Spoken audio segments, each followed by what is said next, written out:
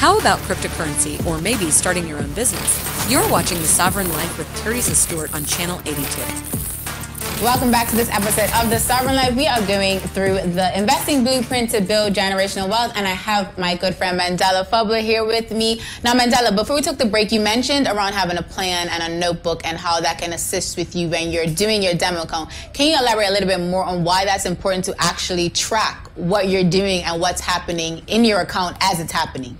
So I find the notebook keeps me accountable. So especially when I start looking at a trade to get into, it could be Bitcoin, it could be Shiba Inu, it could be Dogecoin. I want to know, okay, where am I getting in? Where am I getting out? How much am I risking? And why? What is the catalyst? What's causing the move? Sometimes I forget that because I have other investments, or I get so excited when the price goes up considerably. So I can refer back to the notebook and I can say, okay, I was going to get out when Bitcoin hit 69,000, and I can rely on that instead of having my emotions and my excitement take over. And then I think, okay, Bitcoin's already gone to 69. Why can't it go to 79 or 89? And then you kind of just play the hope and pray game. Right. So writing is important, but then reviewing as well, because if you're not going to look back at it, you know, that's half the battle, is to actually remember why you got in. And then the other thing I find with writing down stuff is it helps me to remember where I was, like, at the time. So it could be just a general, like, okay, today crypto's doing really well, but I want to wait for a dip. And when that dip comes, I want to buy. A lot of people buy at the wrong time, when they'll buy at a high, because they have the fear of missing the move. But 9 times out of 10, eventually there's going to be some sort of pullback, some sort of crash. And the stock market's the only place where people actually run for the exits when there's a crash. Everybody wants to buy on Black Friday in the retail stores, but they don't want to buy when the market crashes, and that's the best time to buy. Interesting, because the whole idea of buying the dip is definitely something that you hear often, but a lot of people I don't think really understand what that means. So can you just give a quick example of what buying the dip would look like for someone on their first go at buying the dip? So it's hard to time your entry, right? So you're not going to get dips every day. So I break it down into what phase are we in. So the first question is, are we in a range? So are we kind of sticking within like $10 and $5? Or are we trending higher? So are we going 8, 9, 10, 11, 12? Once I identify that, then I try and look for what I call the meta game. And the meta game is what other traders are thinking. So I want to try and have a jump on whatever other traders are doing. So let's say we're in a range. Let's say we're in the middle of the range. The average person is probably going to just buy because they don't want to miss out. Somebody's told them on Instagram or TikTok that they need to buy Dogecoin because it's going to pop. Right. So they're getting at the middle of the range, and most times it'll probably sit there for a bit and it may go down. And emotionally, in my head, I'm thinking from the metagame perspective, how is that person feeling as the price is going down? They're probably not going to buy more. They may get out, but I want to try and find a price where they're going to get out. So I'll try and look at other areas of support or other areas where it's turned around.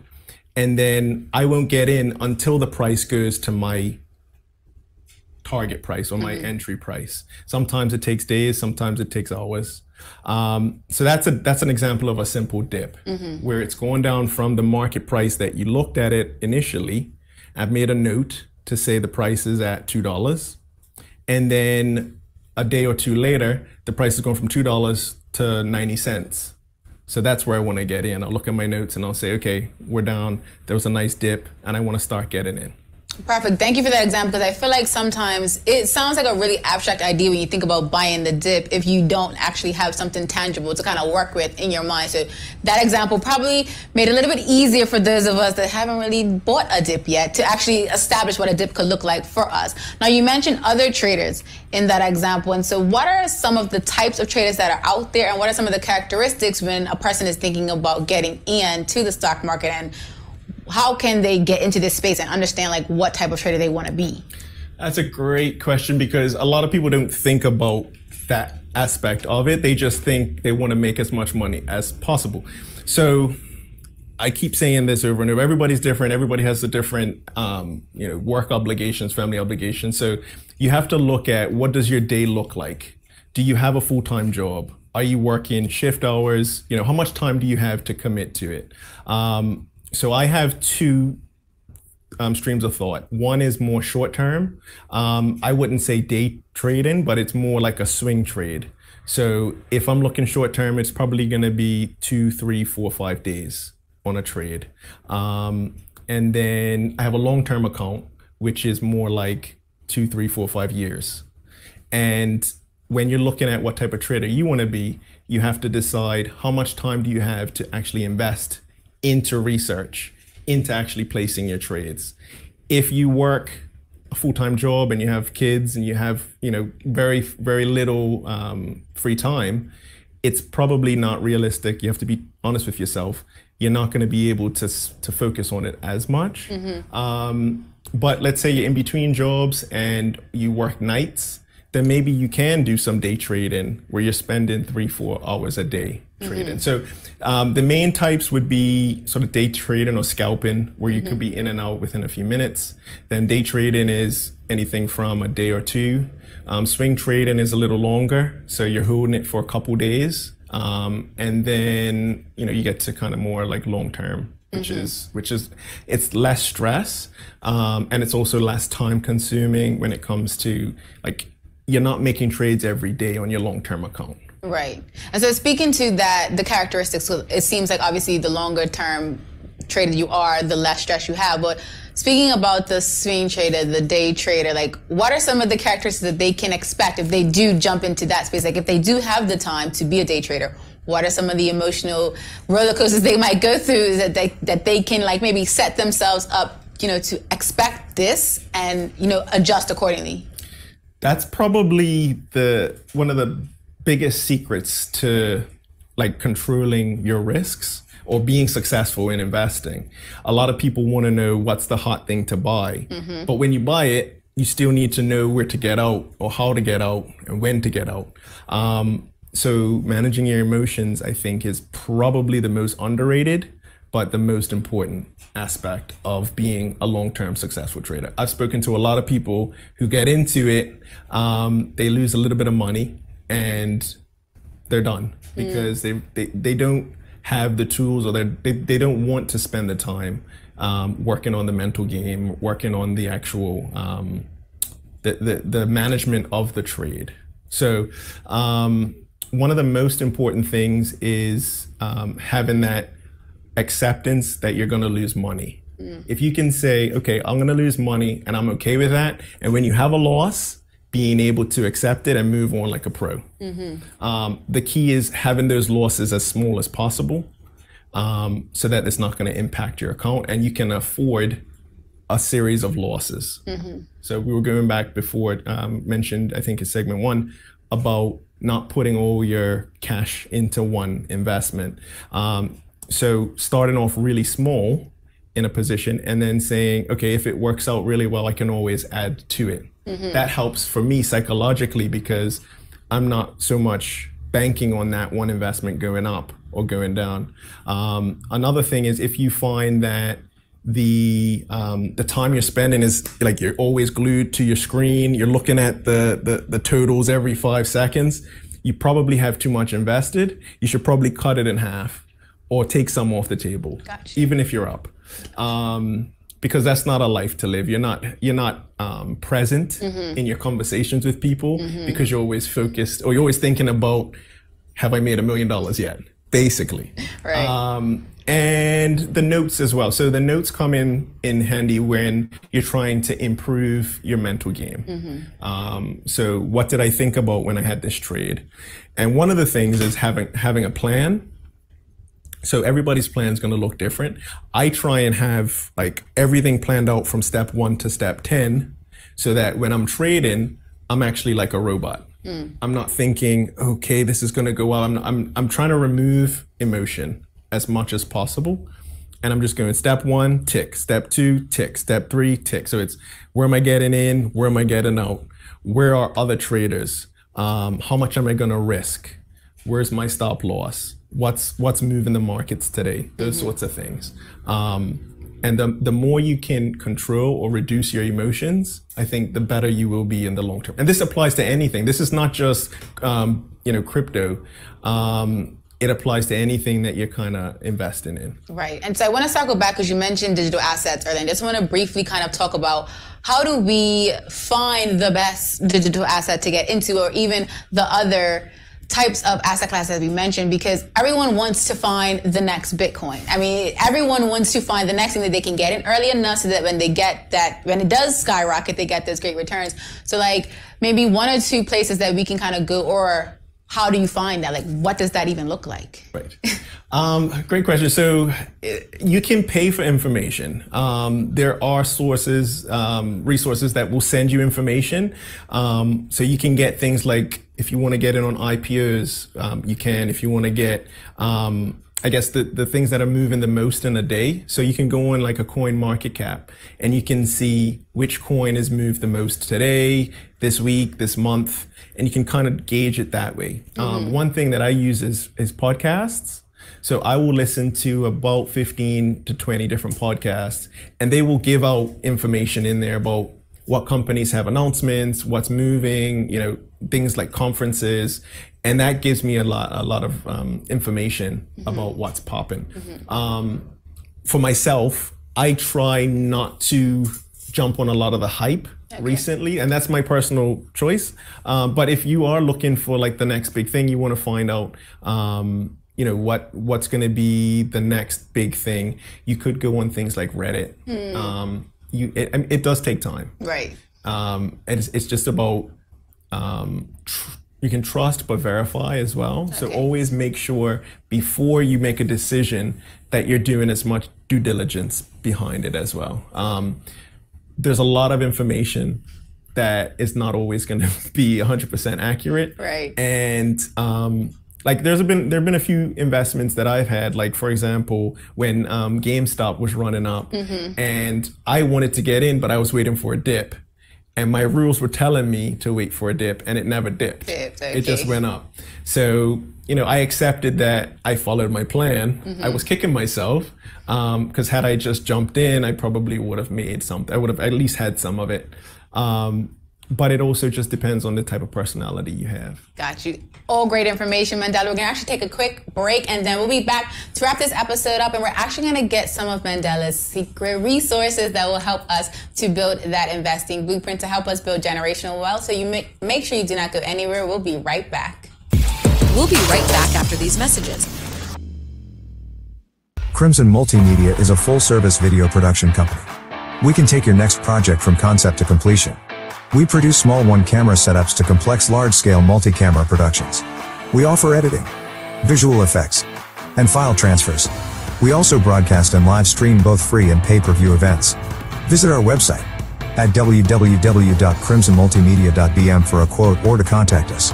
Let Crimson Multimedia film, edit, broadcast, and stream your next event. You're watching The Sovereign Life with Terrisa Stewart on Channel 80 Tip. Welcome back to this episode of The Sovereign Life. I'm Terry Kay with my good friend Mandela Fubler, and we are wrapping up this episode with some of the keys that you have, Mandela, when it comes to actually setting up the account. Now, we're millennials, and we often hear our parents' generation say, if I had gotten started in investing earlier, then I would be much further along in my investing game than I am today. So let's just talk about, first of all, is there a good number to have set up to get started with your account? Like, what's not necessarily the magic number, what's a good comfortable number to kind of get yourself started? So I would say, how much are you willing to start with? And you have to look at your finances. You have to look at what your monthly bills are. But the best advice that I could give is just to start. Like, I wish that I would have started younger, and I wish that I would have risked more. And I think a lot of people who are older feel the same way. So anything that you're willing to kind of put aside and say, you know what, I don't need this right now. I could buy a new pair of shoes, I could buy a new top, or I could put this into a stock that I think is going to be around for the next 20 years and that's going to grow.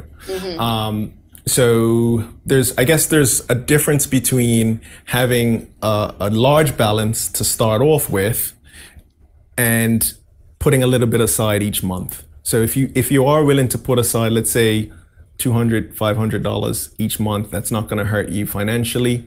And you can dollar cost average into an index, which is a lot lower risk, or into one of those staple stocks that you know are going to be around for a long time.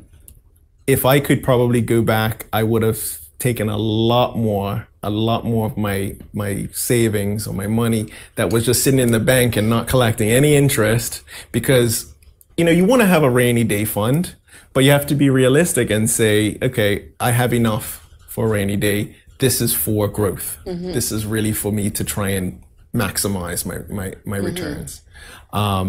So it depends. Everybody's different. Everybody has their own sort of life goals. But the best advice that I could give is just to start. Don't come up with excuses. Don't say, oh, I have a trip planned, or once I get this amount, because you'll never get it. Okay, Mandela, you don't have to talk directly to me. Like, I get it. But yes, you definitely find yourself talking yourself out of certain things because you want to have this idealistic start to your investing game. And you definitely want to make sure at the very least you're set up in a good way. But I definitely hear what you're saying when you say, like, if you can get started today without necessarily hurting yourself financially, you should get started. But one of the things that I think kind of trips some people up is, even if we have the 200 to 500 that we can kind of get started with today, if we wanted to do dollar cost averaging, is how do I even create the account? Like, where do I go to even get started? Because not like I can just take my 500 and go to the New York Stock Exchange and say, hey, I want to buy these stocks. Like, right. How does that kind of process work? So there are a few places in Bermuda. I just have to be careful about what I say in terms of, I don't want to get myself in trouble or anybody else, but there are a few banks in Bermuda that you can go to. You can set up a brokerage account.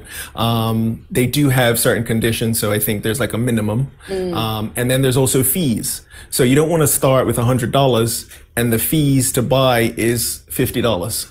Because that's half of your money right there out the window. So do your research. Things that I like to look for are, what are their fees? That's a big one because they're going to take a percentage. They're a business. They're trying to make money. So where are they going to be taking from your capital? There's also crypto accounts or digital asset accounts. So if you're doing things like, buying Bitcoin, that's going to be a different broker. That's going to probably be like a Coinbase or Binance. There's a CEX, and all those exchanges work with Bermuda. So you are able to transfer from your Bermuda account into the crypto exchange. And then when you're ready to withdraw, you can send it back to your Bermuda account. So in terms of getting started, I would suggest just researching a few exchanges or a few brokerage accounts. I know some people prefer the Bermuda element where they can actually speak to someone. If you're not too fussed and you want to reduce, some of that, the time lag, then you can probably go overseas and look at some of the brokerages over there. Other things I would look at are what's the feedback or some of the comments or criticisms about them. Have people had issues withdrawing their money? That's a big red flag if you can't get your money out. One thing that I do whenever I set up an account, I test withdrawing. So let's say I deposit $1,000, I'll try and withdraw $20. I want to see how fast it gets out and that it gets out, and how much do they charge in fees. And just start. Like, don't keep putting it off. Put it on a list and get it done, because the faster you set up the account, the faster you can start making money. Okay, Mandela, I hear you. I get it. I am going to do this in the next couple of days. One of the things you mentioned earlier that I kind of wanted to circle back on was this idea of the digital asset accounts. And okay, because it's very popular right now. I mean, if people aren't talking about digital assets, they're not talking about anything. And so when you are, because I feel like that might be a little bit different for people than just the regular stock or brokerage account, because that one there is an element of, it's hard to get into, it's secure. There are certain things that are kind of set up for these digital assets that make them different from your traditional assets. So what would be the key thing that you should look at when you're trying to determine which digital asset account you want to create? Like, what is like the thing for you to kind of say, okay, yeah, that's the one I want to create my account with? Okay, good question. A lot to unpack. And I guess the first thing is, what do they offer? So if I want to get Shiba Inu, which is one of the new kids on the block, does the exchange actually offer that? Not all of them do. A lot of the more like tried and tested ones, like I think Coinbase, for example, they don't offer a lot of the new coins. So just checking the catalog and seeing the things that you want to invest in are available. The next thing I'll probably look at is fees. So how much do they charge for you to buy, sell? How much do they charge for you to withdraw or transfer to other accounts? And then another thing I look for is their compatibility with Bermuda. There are some exchanges that are basically not going to allow you to open up accounts with a Bermuda passport or Bermuda address. So those things will save you time. And just talking to people, I think also having like a community, if you can, of friends, like-minded people who have done it, maybe have a mentor or a trading coach or like a group that you can bounce ideas off of. One of the things I tell people is I have over 20 years of mistakes of investing, of what not to do, of where I went wrong. Bitcoin went from, I want to say, let's say March 2020, Bitcoin crashed. It went down to $3,000.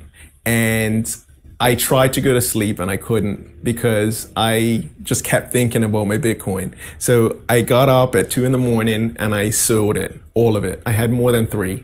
And then the next morning I looked at it and it was up and it never went to $3,000 again. So being able to have these conversations with people and to say, yeah, I made a mistake, but you know what? I'm never doing that again. And the next time I feel like selling Bitcoin, I'm going to think twice. Right. And sharing that with people so that the next time that happens, someone can say, oh yeah, I remember that guy on that TV show said, you know, he wishes he hadn't sold it. Right. So being able to have that human contact, which is rare during COVID, or since COVID, we really haven't had that. And trying your best to kind of just navigate investing. I don't have all the answers, but I'm helping as many people as I can to learn from my mistakes. And I think learning from, not only you learning from your own mistakes, but sharing it with other people to learn from those mistakes is very important, because I feel like this space is somewhat guarded. Like, getting into investing is not the easiest thing to do because it's not a topic that gets talked about in your education. It's definitely something that genuinely comes out of like we have a connection, we have like-minded conversations. And so that's great. So can we just talk about quickly, why do we think this space is so guarded? Like, why is it that it's very difficult to get into if you don't have $10,000 in your capital to get started? Like, why is it so closed off? Yeah, it's a tricky one because I think some of it is self-inflicted. So I think a lot of people feel like they don't want to get into investing until they're older. That's an older person's thing. I'll think about investing when I'm retired. But the best time to invest is when you're younger and you have the capital, you have the time to invest and grow as much as possible. I think the other thing is a lot of the institutions that are set up are making money on fees. So they will make more money from someone who is just giving them some money to invest than they would if someone goes overseas, let's say, and is investing on their own. So there's a little bit of a discouragement there. There's a lack of education. So in the school system, you don't have a lot of people focused in on investing specifically. You have people doing MBAs or business degrees or things some overlap. But when it gets down to like technical analysis or crypto investing, there's very limited, reliable educational resources. And then I guess the last thing is people are so busy right now. People want immediate gratification. So a lot of people don't want to spend the time to read or to listen to podcasts. They want to know, what's the ticker symbol? When do I buy? When am I making $1,000? Yeah. Or, just give me the quick summary. Give me the executive summary, and I'll do it. I want to know the secret to investing. Tell me. And it's not like it's just over 20 years, I've kind of learned that the secret is, it's just hard work. Yeah. It's like delayed gratification is patience. It's just putting in the time. I mean, like take any sort of hobby that you have, whether it be, let's say it's filmmaking. I used to love filmmaking. I love the studio. Studio brings back some good memories. But you're not going to just buy a camera and be able to make a show. You're going to actually have to learn, okay, how do I light the set? How do I edit? How do I get lower thirds? How do I, it's a lot of things that go on in the background to get you to that point. The same with investing. It's going to take a lot of work, and you have to accept that. If you want to do it right. There are going to be people who are going to get lucky. So you always have someone who is like beginner's luck, where you have a nice little 100 grand year. But if you want to be in it for the long haul, then you're going to have to pull up your sleeves. You're going to have to do the work, just like you would with anything else, any other career. Now, earlier we talked about briefly the emotional part that kind of comes into making a trade. You get emotionally invested in it. If it goes up or down, you definitely feel that. Quickly, can you explain like some strategies to kind of keep your mindset and your emotions in check outside of just doing the journaling? Because I know there are some other techniques that we can do to kind of keep us so that we don't just go sell that Bitcoin at 2 a.m. in the morning and then kick ourselves later. Worst decision. And the funny thing was, my wife actually told me to wait until the morning. And she was like, you know what, maybe you just want to think about it. And I was like, what do you know? Like, I'm going to do this. This is my decision. And anyway, so yeah, I always listen to her. Since that day. So some techniques. So one of the things I like to do is, instead of just jumping in, like impulse buying, I will intentionally take at least 1 hour of thought and to kind of watch what's happening. Because I find even if I wait an hour and it goes up or it goes in my direction, I can still make a more educated and informed decision.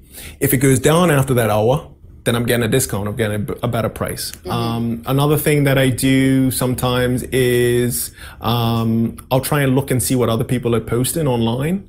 And I usually do the opposite of whatever they're doing. That's a kind of a nice trick. Or whatever CNBC is saying, do the exact opposite. Because chances are they're probably late to the party and everybody's already made their money. Resources wise, I would suggest like podcasts like, there's one called Pre-Market Prep. Yeah. So that's every day. They give you maybe 30, 40 symbols that are in play or that are topical. So it could be earnings announcements. It could be CEOs doing things. It just gives you a pulse on what's happening. And it's a free resource. The only other thing I would say is actual, like I was talking about the hard work, screen time. So you actually looking at charts is helpful because you can rely back on it later and say, okay, I remember the last time it spiked up like that. It went right back down like the Eiffel Tower and I lost money. So I'm not going to chase it again. So just putting in the time and trying to learn from your mistakes. As hard or as silly or simple as that sounds, I think that's one of the keys to kind of being successful in the long term. And as we wrap up, Mandela, I know you've mentioned podcasts and books this whole episode. So do you have any other specific books and podcasts that you want to recommend? Because I do know that if someone is watching this episode, they're definitely like, okay, what podcast should I listen to besides Pre-Market Prep? Right. Okay. So one that I like is Market Huddle. Kevin Muir and Patrick Ceresna. They do a lot more stocks based, but it's good quality and they have experience in the industry. The other ones I like are Macro Voices. So that's more like big picture, long-term investing, like what themes are doing well, more like 3-4 years. 3-4 months. If you're looking at that sort of longer term perspective. Books wise, the Market Wizards books, it's good for psychology. And then the last one I'm reading now is called The Mental Game by Jared Tedler. And it focuses only on your mental, basically your mental strength. So when you're trading, how are you managing that trade? Are you getting in or out, at the right times? And how to improve on your mental strength. Those sound like all great resources, Mandela. I am grateful to you for that because I'm going to make sure I go purchase them and listen to some of this. Thank you so much for watching this episode of The Sovereign Life. We just share with you the investing blueprint to build generational wealth. And one thing you can make sure you do is share this episode with someone in your circle because we all need to be having this conversation with each other more frequently because that is how we're going to build generational wealth. Thanks so much for watching this episode and we see you in the next one. You've been watching The Sovereign Life. Hope you enjoyed the show.